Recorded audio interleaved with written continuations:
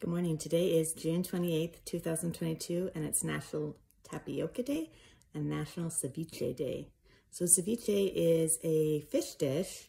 It's actually the national dish of Peru, and it's usually made with raw fish, and that's like marinated or soaked in a citrus this marinade, usually with lemons or limes, and the acidity in them go to as far as the acid in the citrus juice goes and acts on the fish like it is cooking it. So even though it's raw fish, it's has probably the texture and the substance of being a cooked fish. And then it's often served with other things in it, often raw onions, cilantro, things like that.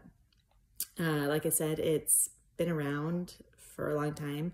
We think of it as Peruvian, but it most likely was introduced to Peru by Moorish women from the Granada area.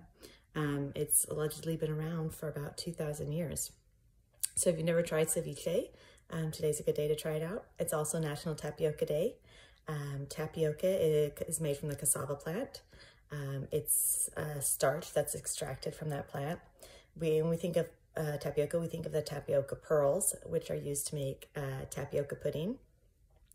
It's also sometimes ground up in flour and is used in a thickener and lots of ingredients.